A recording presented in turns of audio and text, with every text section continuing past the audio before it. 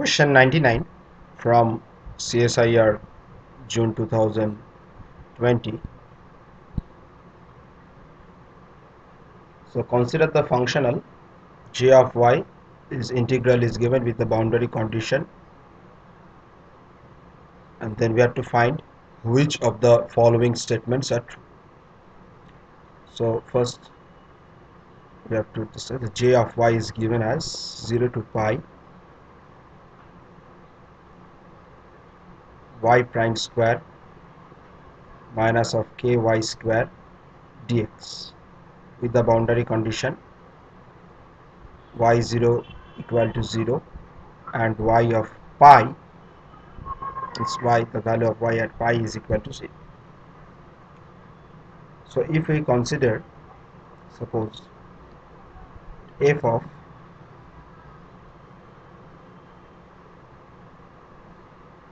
is equal to this functional y prime square minus ky square, so you can rewrite the integral as j of y integration 0 to infinity 0 to pi function x y y prime dx. So Euler equation gives that del f del y minus d dx of del f del y prime,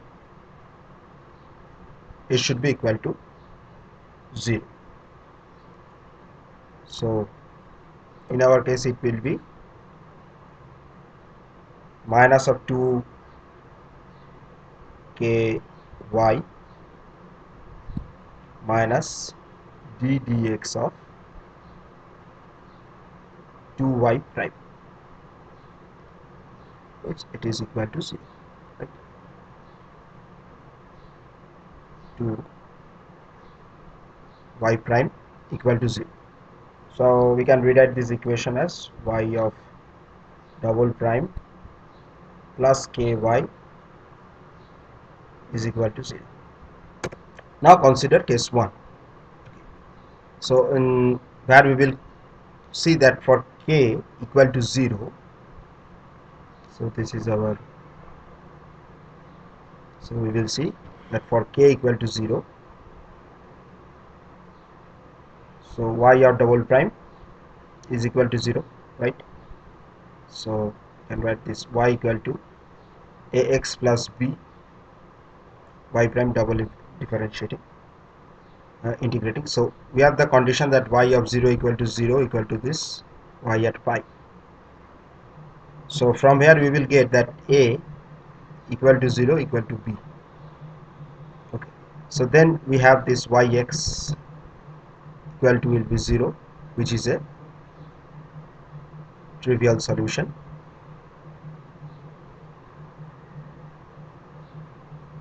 Now consider when we will, so here k equal to 0, so in our second case it will be k, for k equal to case 2, okay. So k equal to minus mu square where mu is greater than 0, right? So our equation will be y double prime minus mu square y equal to 0. So the what will be the general solution? This yx equal to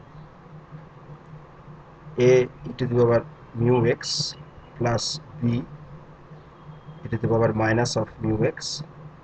So putting the boundary condition, we will find that a plus b equal to 0. So if we put over this equation over here, that and it will be, so this is a plus b equal to 0 from the boundary condition we find, and at y equal to 0, so a to the power mu x plus b e to the power mu minus mu x. So from here we will get a equal to b equal to 0. then we have this y of x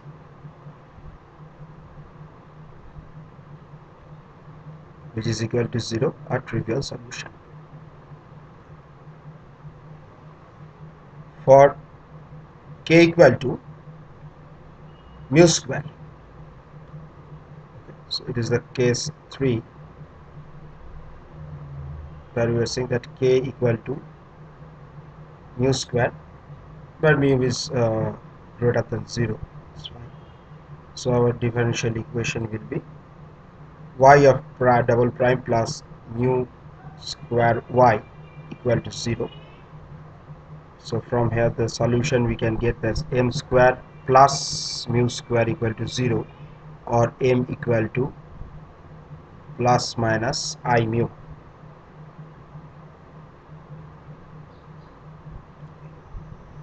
So then what will be the solution? Y of x is equal to a of cos mu x plus b of sin mu x.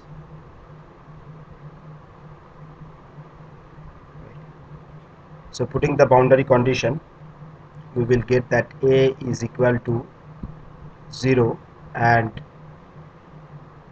0 equal to b of sin n pi. So here we can find that either b equal to 0 or sin of n pi equal to 0, right?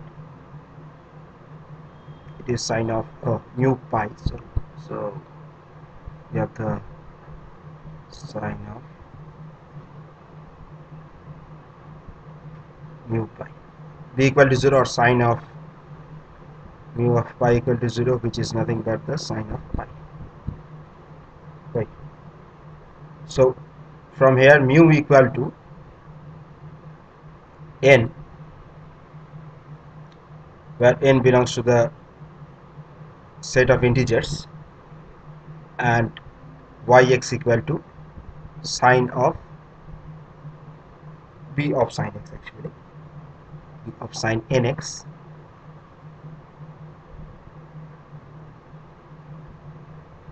y equal to b sine nx, right? So let's check with the option that, so in the option 1 it is saying that it has a unique extremal for all k belongs to R. So you can see that it has not a unique extremal, so in our case the option 1 is incorrect. So option 2, it has at most one extremal if root k is not an integer. So for the case our k equal to mu square, okay, so k equal to mu square, we have written this for mu equal to greater than 0. So k equal to, you can write that k equal to n square or n equal to root k, right? So where n belongs to the set of integers, so root k will also belong to the set of integers. It's also an element of the set of integers. So for this we will get infinitely many solution. For k belong is an element of the set of integers, then we have the infinitely many solutions. But if k is not an integer, so if k is not belongs to this, not an element of the set of integers, then we get, then it will be b equal to 0 and y of x equal to 0, then another trivial solution. So we will have at most one solution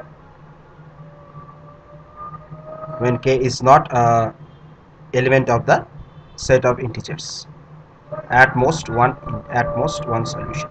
So in our case the option 2 is correct, but option 3 is it has infinitely many extremals. Yes, it is also correct. And the 4th option is an unique extremal. If k is an integer, it is an incorrect option. So in our case the options 2 and 3 They are the correct options. Question number 100. For the Fredholm integral equation, so we have to find which of the following statements are true.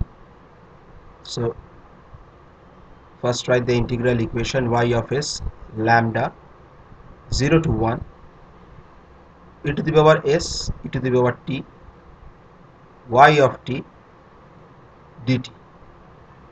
Let us consider c1 be the integral 0 to 1 e to the power t yt dt. So the equation can be written as y of s lambda e to the power s c1. So now if c1 is equal to 0, you can see the option number 1. So if c1 means the integral 0 to 1 e to the power t y of t equal to 0, then y of s equal to lambda of e to the power s multiplied by 0, which is 0.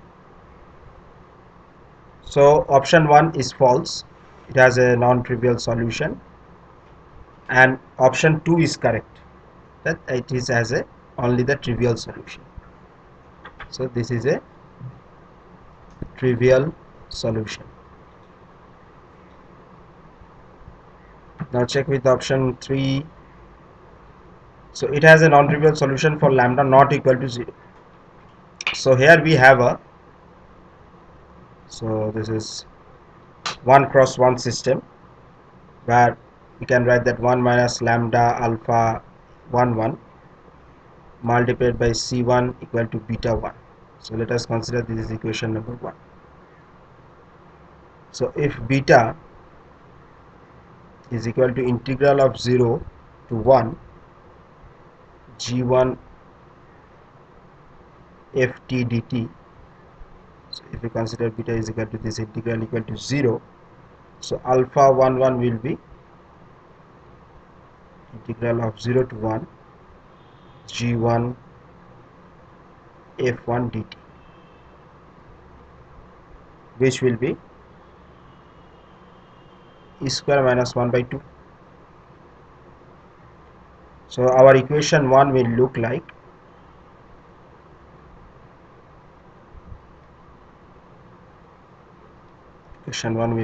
this: 1 minus lambda of e square minus 1 by 2 c1 equal to 0. For non-trivial solution, we must have c1 not equal to 0, then lambda is equal to 2 by e square minus 1. It is the only eigenvalue. Okay, so for this is the only eigenvalue for which we get the non-trivial solution. So option 3 is also false. Lambda is not equal to 0, but for lambda equal to this 2 by e square by minus 1, so this is the only eigenvalue which will have a non-trivial solution, and it has a non-trivial solution option 4 only if lambda is equal to 2 by e square minus 1 and the integral is not equal to the c1 is not equal to c. So in our case, this is the option 4 is correct. So we have the two options, that is option 2 and option 4 is the correct answer. Is the this following two statements are true.